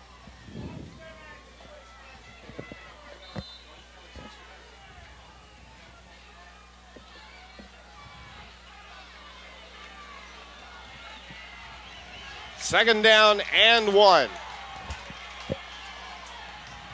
Indians going from the power formation. Stamets going to take the quarterback sneak. Hit by number 44, Sean Sheptock, and helped out there initially by 59, Mark Burns. First down Indians on the 43-yard line of the Red Tornadoes. Big Red's got to tighten up now. This is gut check time. Shamokin area has grabbed the momentum, and they are using it right now. Oh, definitely, yeah. We've done nothing here in the third quarter. Again, spreading everybody out here. Look at this. Look at this formation. Stamets gets the ball. Lots of time looking downfield. Gonzalo there along with Ritchie. And off the fingertips of Ritchie, but I think he heard Joel's footsteps coming up. Well covered. Again, you know, the pass took so long to get down there that, you know, the coverage that he did have on him tightened up. But again, Ritchie with a lot of time to look over all his receivers and pick out the best one. Yeah, we're not putting much of a pass rush here, and I know Coach Conley's got to be concerned about that. But at the same time that you're not rushing him, you're also got to keep some containment because he's moving around so much. You got it. Second down and 10.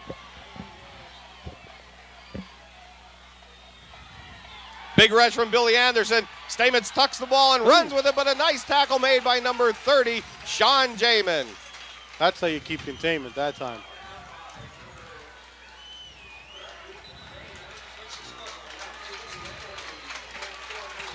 That's the end of the third quarter. The score, the Red Tornadoes 21, the Indians 12. Okay, let me give you a chance once again to tell you we are WKMC TV. We broadcast from the Mount Carmel Area High School campus. Our microwave signal is WLX 267. We are an instructional fixed television service. You find us on the Service Electric cable system Wednesday night at 8 p.m. I'm also going to take a moment here to read some names to you that are the reason that you see us on Wednesday night at 8 p.m. We have David DeLasia, Ed Greco, Dan Rose, Gary Tresker, Andrea Wynn, Corey Kent, and Kelly Roseman. Now remember those names because they're the people that make it possible for you people to see this game and for us to have all these strange comments throughout the entire night. You cannot believe the time and energy and work and technical difficulty that goes in to putting a production like this on in the kind of thing that you see on TV. And we want to also say that they're being rewarded tonight. The Matucci family has again, as they have been doing for years and years and years, have graciously provided each one of those names that I read to you a free pizza at his restaurant in recognition of the fine job that these young people do to bring you this game on a Wednesday night. I want to say thank you to those people, and they're going to be with you for the rest of the year and for every broadcast you see out of WKMC TV. Third down and 12 for the Indians. Big rush. Mark Burns in on Stamets, and he doesn't get the ball to his receiver, so Shamokin area will be faced with a 4th down and 12. And again, that was a screen pass. It was going to the right side. They had everybody over there, the blockers, the receiver, everything. Nobody bothered to even slow Burns up, and there goes Mark. You know, the Burn man wanted a sack there. The Burn man thought he had a sack, in fact. Number 26, Brian Weichel in to punt for the Indians. He was calling in the burn unit chopper already. Deep for the Red Tornadoes, number 88, Joel Gonzalo, and number 22, Brett Veach. Snaps back, kicks up, a bad kick. This one's going high up in the air, bounces on down on about the 20-yard line. So Mount Carmel area, 1st down and 10 from the 24-yard line. Now it's time now for Big Red's offense to get rolling here. A major difference now, a major shift in strategy by the Indians have completely thrown our offense off kilter a little bit here, and we have not been able to generate anything offensively since the second half began. They've definitely taken the run out, out of our game plan right at this point. Weslowski with single coverage on Gonzalo. There's nobody else out there with Gonzalo except Weslowski. Higgins trying to hit him. And in and out of his hands, and good play, I guess, by Weslowski, close to, and Gonzalo down on the field right now. Gonzalo's got looks like a cramp. It's got that cramp look about it. That was a play where they said, well, we're going to let Gonzalo and Higgins do their thing, and we're just going to try to rush everybody, and they did. That's what the Indians did on that play.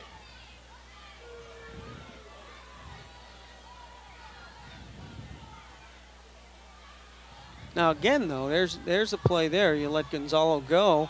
They're rushing everybody, and anything from an offensive end breaking over the middle. And as you look, there were no linebackers there covering the middle or any of the flats. No. Big Red's going to have to pass the ball if they're going to win the game. It's as simple as that. They're toughened up on defense considerably from where they were in the first half, and it's a real definite change in strategy more than anything. They've really completely changed the way their defense is attacking our offense, and it's working tremendously at the moment. Higgins brings the play back in from the sideline.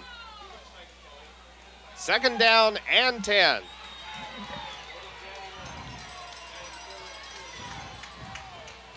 Sheptock goes in motion. Pitch back to Veach, going to bring it outside again.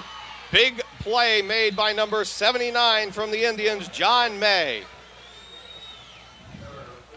Well, that is the other accepted way to beat the defense. The problem with it is they seem to be a little too quick. They're able to cover the outside. What they're trying to do is quickly pitch out to the side and hope you beat them because they're so ganged up in the middle. But they're able to cover so far speed-wise. Now, the problem with that defense is if he beats that guy, it's a touchdown because there's no one left. I mean, there's no pursuit coming down the line. Nobody help. Yeah, there's no pursuit there. Double team on Gonzalo on this play. Higgins looks and throws over the head of number 83, his brother Eric Higgins, but that's where the single coverage was. It was on Higgins. Yeah, he read the defense well. Unfortunately, Big Red now with 10:45 remaining in the fourth quarter is forced to punt again, and they have punted on the, I guess this is the third or fourth consecutive offensive series. They have not been able to pick a first down up. And well, you might see them coming after the last snap. Good snap this time. Costello with a good kick in the direction of Yost, bounces on about the 42, takes the ball, and is hit there by number 27, Dave Evans. Also the initial hit made by number 59, Mark Burns, and number 30, Sean Jamin. Oh, Evans gave him a good shot there. That's he had Wisłowski thinking a little bit with that hit there. That was a good, solid hit. First down and 10 Indians, the ball on the 40-yard line. 10:32 left in this ball game.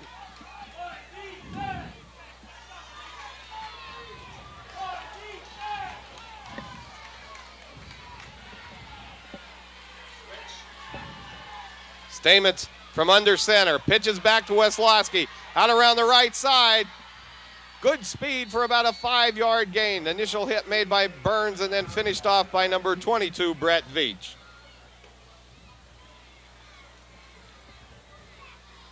Second down and 4 for the Indians.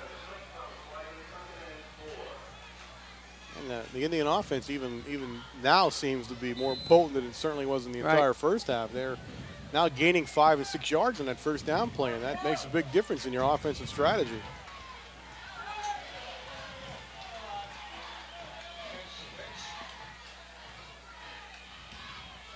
Stamets hands off to number 22, the ball carrier, Chad Varney.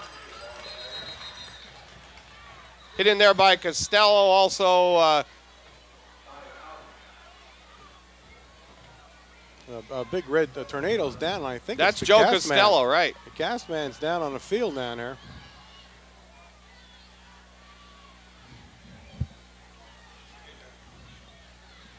Not a good thing when you see that from any player.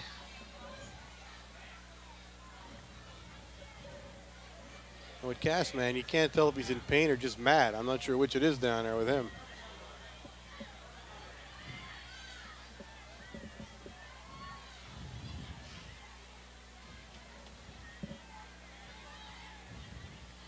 While we have a little time here, guys, the Mount Carmel area boosters are selling their sweatshirts and T-shirts and all their good stuff that they've bought. And as soon as you walk in the main gate of the Silver Bowl, they have everything on sale in the Spirit booth there. So whenever you get time and you're down at the game, stop in and pick up something and support these guys. Well, they certainly go all out. I mean, if you see the kind of money they spend throughout a year on different things, it's amazing they're able to raise that kind of thing year to year. Well, summer camps. They how many summer camps did the boys go away this summer? At least 3 or 4. Equipment. And I guess another thing, Joe Costello now up on his feet, and they're assisting him off the field. Notice before he left, though, he had a little word of advice for the defense before he came off. And he's limping, but he's moving under his own power, and that's a good sign.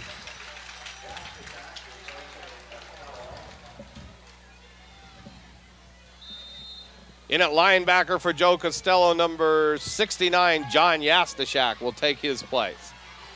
Indians with a third down and 4, 9:19 left in the ball game, 21-12, Big Red in the lead. Oh, that one's going to be a legal procedure against the Indians. Everybody moved but the center.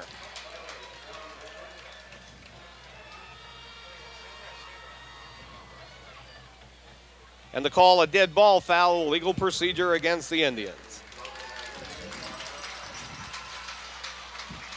Tough penalty to take when you're moving like that. That's got to hurt you a little bit. That brings up a 3rd and 9 now, and instead of a 3rd and 4, and that's a tougher play to make, and it could kill a drive here.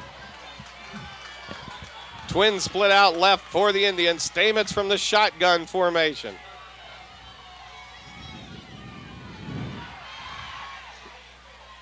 Looks over the middle and completes the pass to number 22, Chad Varney. hit by number 59, Mark Burns.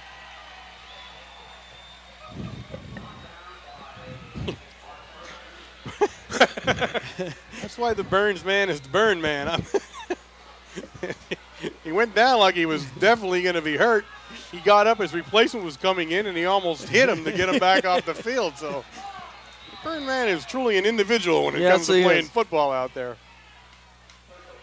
Officials timeout. And I'm not sure what for.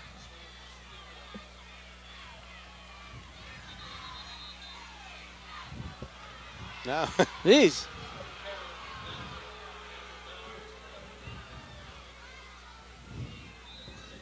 8 minutes and 31 seconds left in the ball game. Stamets with a first down from Mount Carmel area's 45. Pitches back to Weslowski. A slide move by Weslowski. Finds some running room and knocked out of bounds by Dave Evans after about a 15-yard run. But what a great move by Weslowski. That's the Weslowski that played last year against Mount Carmel down at the Kemp Memorial Stadium down in Shamokin. I mean, he just made 2 side steps and away he went. Picked up the first down and extra yardage. Big Red definitely rocked back on its heels now, ladies and gentlemen, as we proceed to the fourth quarter. This game gets tighter and tighter and tighter. The Indians are moving the ball now almost at will. Not typical of this team, especially when you saw the first half of this game, when you would have wondered what there's 2 different teams playing here. Shamokin area came out of here, and they're a whole different team, both offensively and defensively. And you got to give Coach Chicatano, the big kudos for that one. Whatever he talked to them about at halftime, certainly panned out now. First down and 10 Indians. The ball's on the 30-yard line. Pitch back to Weslowski, going to bring it around the left side. Finds a block, cuts it up the middle, and tackled by Sean Sheptalk, but after about a 7-yard gain.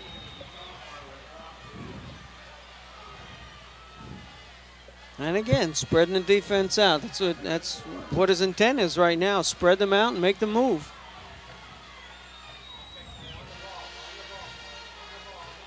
Castman back in the lineup now at the linebacker position. He slipped back in the game. We weren't looking there.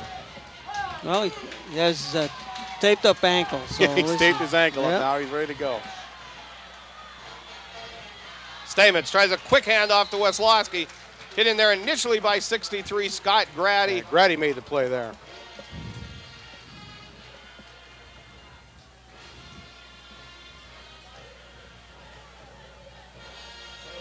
Third down and about 3 yards to go. 7 minutes, 20 seconds left in the ball game. 21-12, Mount Carmel area in the lead.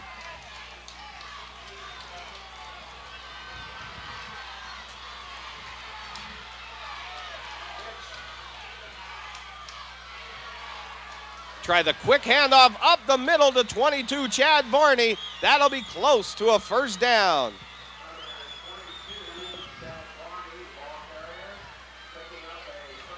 That offensive line from Shamokin area, you think they put a whole different crew in there the way they're playing in the second half. Yep. First down and 10, Indians from the 16-yard line. Got to give them all the credit, boy. The line surge now is exactly the opposite of what we talked about in the first half. They're making the plays.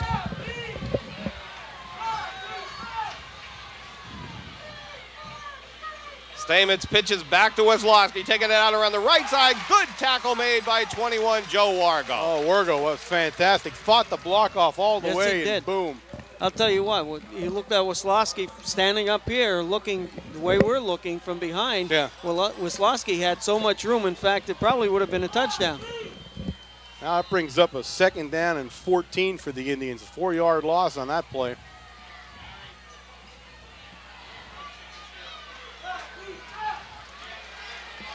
Stamets from the shotgun formation.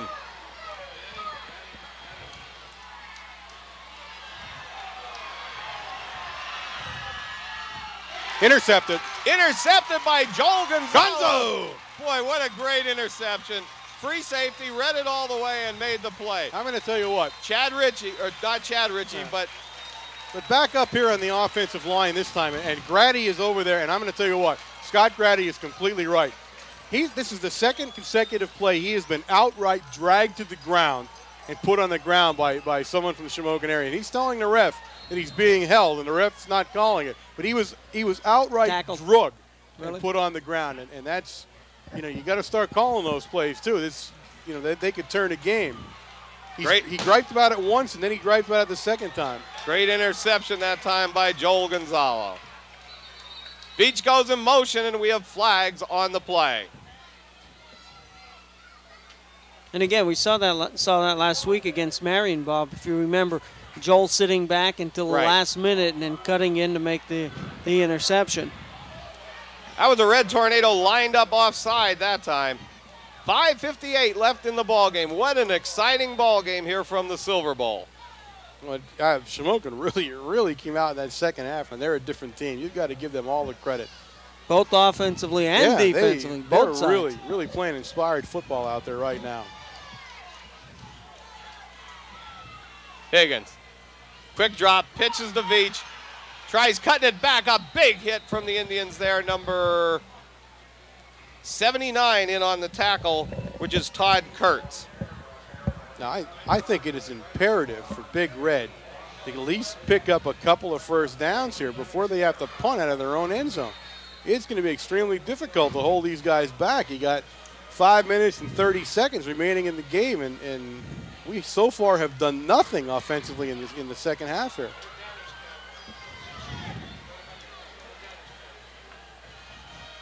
Higgins rolls, gets it off to Gonzalo.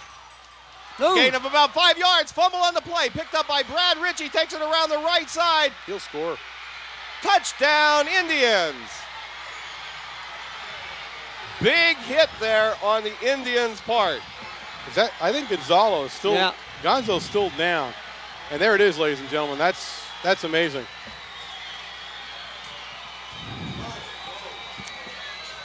Unbelievable.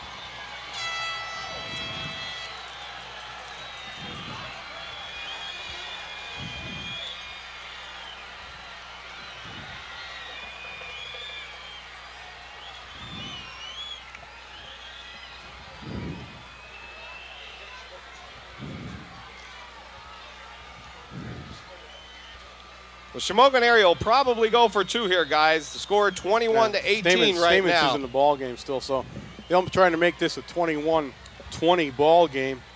Again, there's over 5 minutes left, and this does not bode well for Big Red. They have fallen apart here in the second half, and much of it has to do with Shamokin area's play. It really has. Big Red's really been rocked. Gonzalo's up. It's a good sign. The big guy's up. He's walking off kind of gingerly, but he's walking off without any help, so that's a good sign.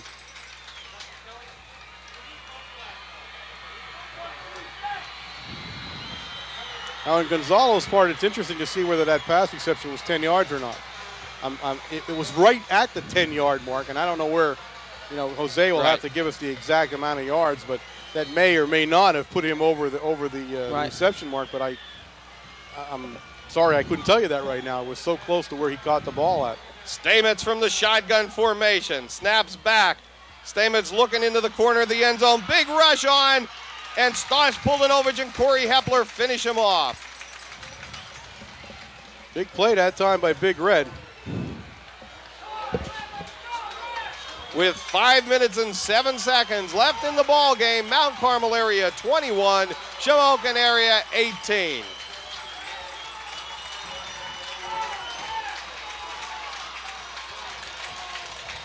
No, ball's in Big Red's court now, guys. That's it. I mean, they're going to kick off. You don't put some offense on the field, you can lose the game. It's as simple as that. I mean, all the marbles are up on this next offensive series. Plus the fact you got to handle the ball here. No matter whatever they're going to do, you got to handle the ball. Well, I'll tell you what, you have to give Ritchie heads up play on that one, picking up the fumble and taking it in like he did. I don't know if it's too early yet for this, but I think Shamokin has to think about an onside kick. Oh, I'm guessing they're going to do something here.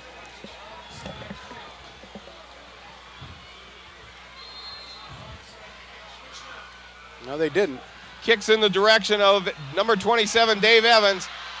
Nice move by Evans. Takes it up the sideline to about the 50-yard line, and a great move by Dave Evans. Two Indians zeroed right in on him, and he just did a little sidestep. He's done a heck of a job on return yes, he tonight. He really has. You're right. He's still handling every one of them, so He's doing a heck of a job. This is it. It's crunch time. Gonzalo's back in the offense for Mount Carmel area, so he's not out of the game. But it's crunch time, ladies and gentlemen. This is where it all counts now. You've got to put the ball up the field. Sorry, Bob. No, that's okay. 4 minutes and 50 seconds left in the ball game. I'm getting excited now at the end of the game here. Higgins pitches to Veach out around the left side and goes nowhere. Nice tackle made by number 15 in there. Looks like Brad Ritchie. And as you said, Warren, they're saying run the ball.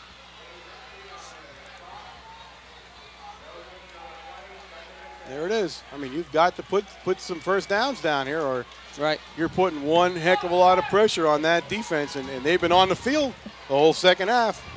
Second down and 10. 4:12 left in the ball game. Higgins pitches back to Veach. Going to throw the ball. Eric Higgins out there. Great play. Great pass. Great reception. Good call. Good call. That's the law firm there, guys. Higgins to Higgins. That was Veach to Higgins. Veach to Higgins. I'm sorry. Yeah, Brett threw the pass. He's an associate in the firm. Veach is an associate. First down and 10, Red Tornadoes on the 36-yard line. His name on the letterhead, huh? Well, I'll tell you what, that gives them a little bit of breathing room right at this point. Oh, they needed this. They needed this big time. 3:47 left in the ball game. Higgins pitches back to Veach, finds a little hole, gain of about 5 yards, and runs some time off the clock at 3:38.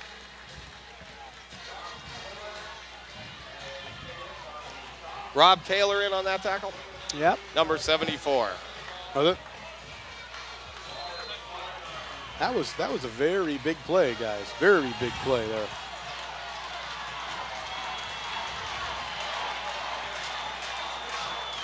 Higgins with single coverage on Gonzalo again. Up the middle of Joe Wargo, down to about the 30-yard line.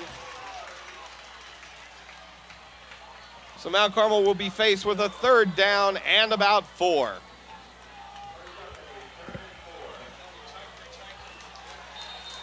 Play's going to go in with Eric Higgins. He was wandering around there, and they called him over and gave him the play to get back in the huddle. Big first down coming up. Big play, 3rd and 4. 2 minutes and 40 seconds remain in the ball game, ladies and gentlemen. Big Red fans up on their feet along with the Shamokin area fans. Higgins.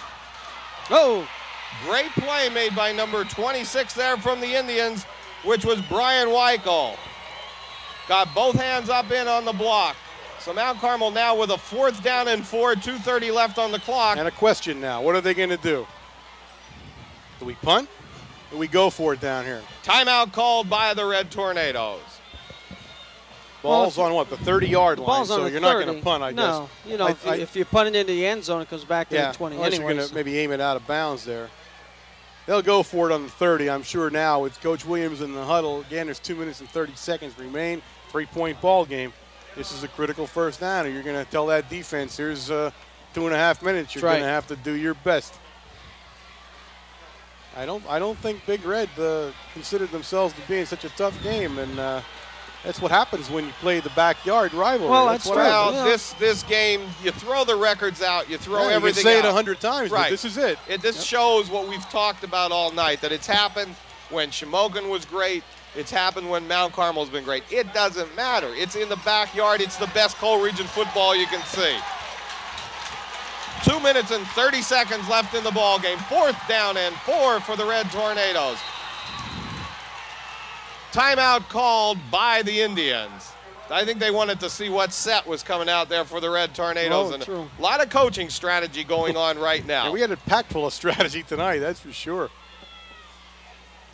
You want to talk coaching strategy, guys? We're going to say it again to you. Thursday night, 6:30, down at Matucci's in the back room there at the Supper Club.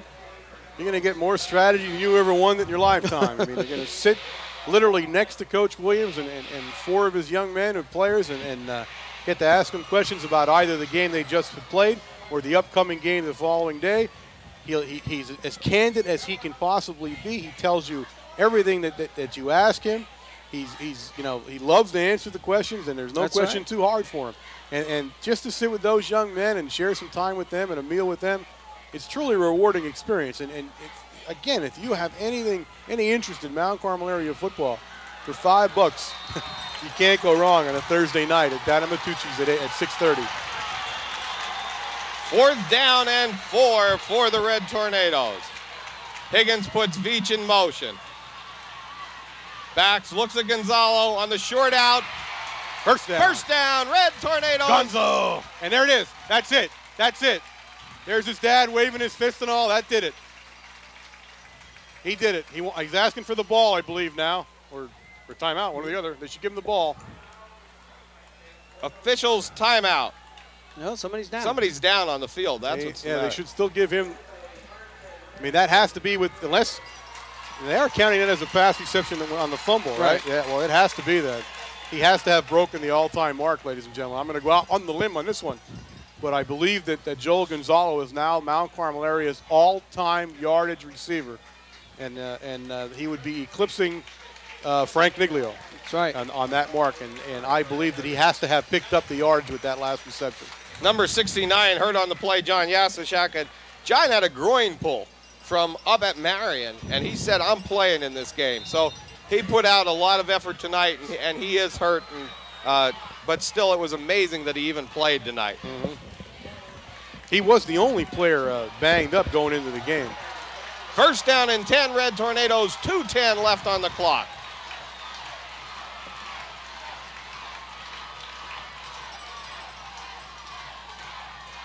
Higgins to Veach, off the left side. Finds a little running room gain of about 3 yards. Again, you got two purposes here. Gain another first down, but chew up as much time as you can and get out of this game a winner. And a 3, hold on to the ball. And hold on to the ball.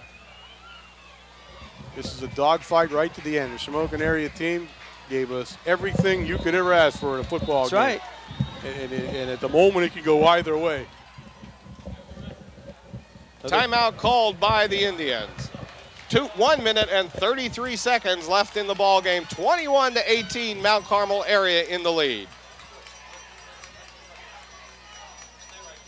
Coach Williams had talked about it several times and saying that the only concern he probably had about this football team that it was never in a tough game, that it never had its back to the wall. Well, I guess we can send a thank you card over to the Shamokin Indians. It's certainly, they put their backs to the wall, and they're certainly in a tough game now. With the end of this game, the result's still in doubt. You know, he's got to be thinking to himself, maybe he didn't want a game like this. But this does two things, I think, if you look down the line in high school football. Number one, and Shamokin came in here, something we didn't talk about much. Shamokin came in here with a second reason, really. They seem to be that if they were to lose this game, they will drop out of district contention. That seems to be the thought now.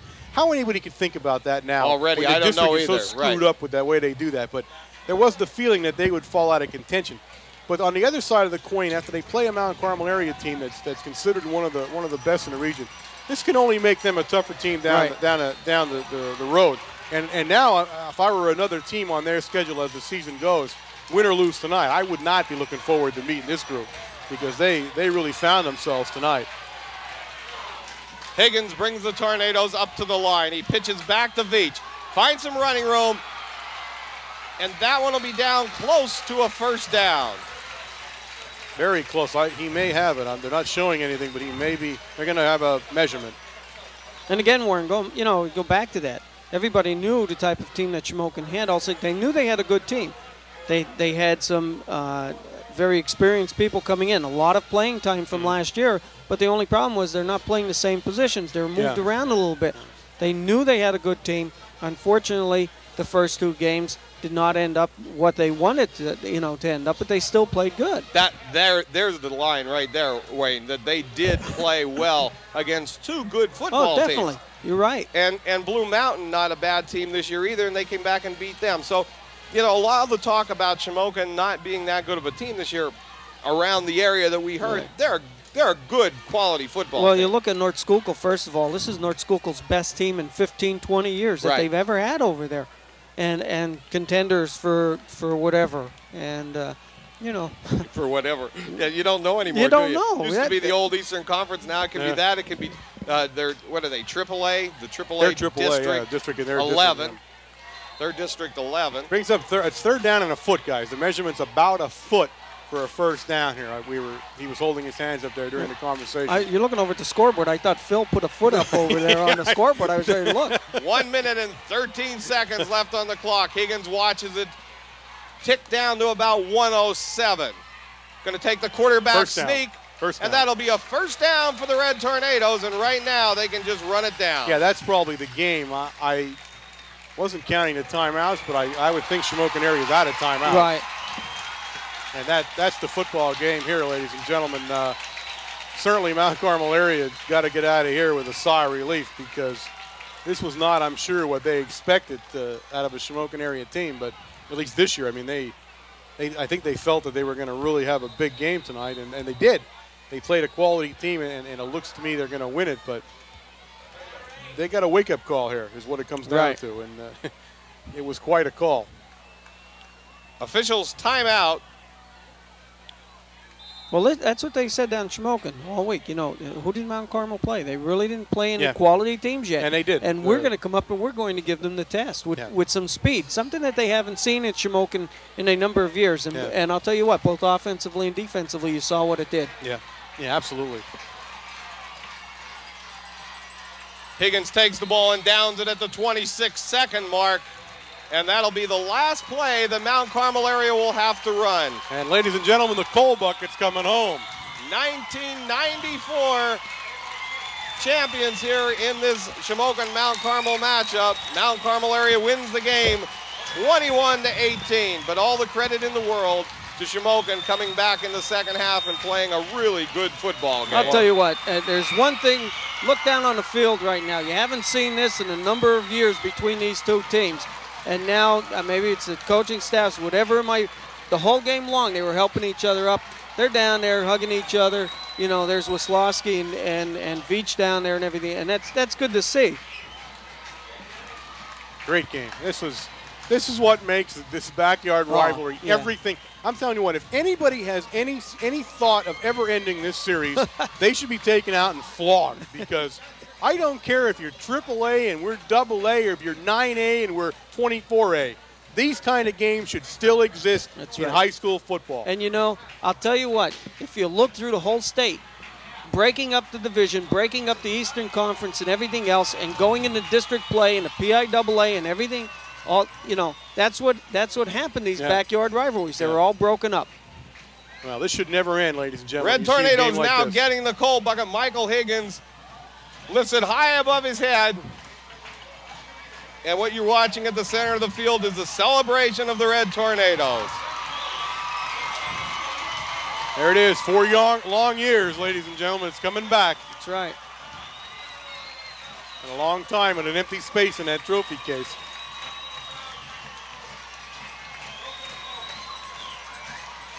Mount Carmel will show 54 wins, 23 losses, and 9 ties. And now the Red Tornadoes head over, and they get a little bit of firecracker celebration.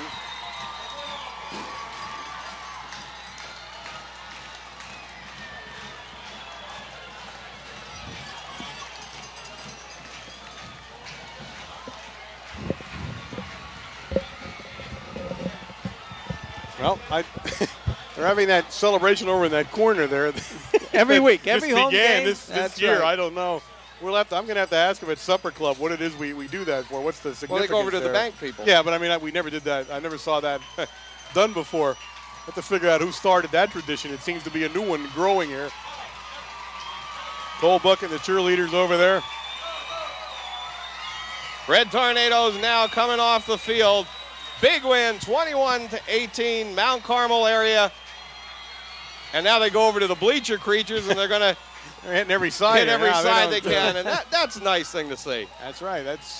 I'll tell you what, when you're in a tight game, you're down at that end zone down there. Those people down there are big-time fans. The noise and the distraction they give another team is really a a big thing for the team, and to hear them cheering you on down there. And not only that, some of those people have been down there for years. Oh yeah, for years they've been down in that end zone, and they claim that it's the best place to sit because you see all the action. True football enthusiasts will tell you that, and they will. That you see the line opening the holes, you see all the plays, and that's true. I mean, if you really want to watch the technical aspect of a football game, the end zone's where you're going to be. Well, that's it. We talk about some really good football. We talk about backyard rivalry. You can't beat it. Mount Carmel, Shamokin. Now, this was everything it was billed to be. The good thing is we won. It just makes it even better.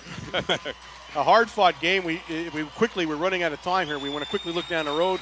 Mount Carmel area will now take on a strong Montoursville team at Montoursville next week. We know what kind of game that can be. Been traditionally a very tough game for us. So the march continues on to the district playoffs for us with another tight game next week. And hopefully we bring everybody healthy into it. Well, that's it from the Silver Bowl. Mount Carmel area 21, Shamokin area 18. See you next week against Montoursville. I'm Bob Else. I'm Warren Altamar. Wayne Brokenshire. Good night.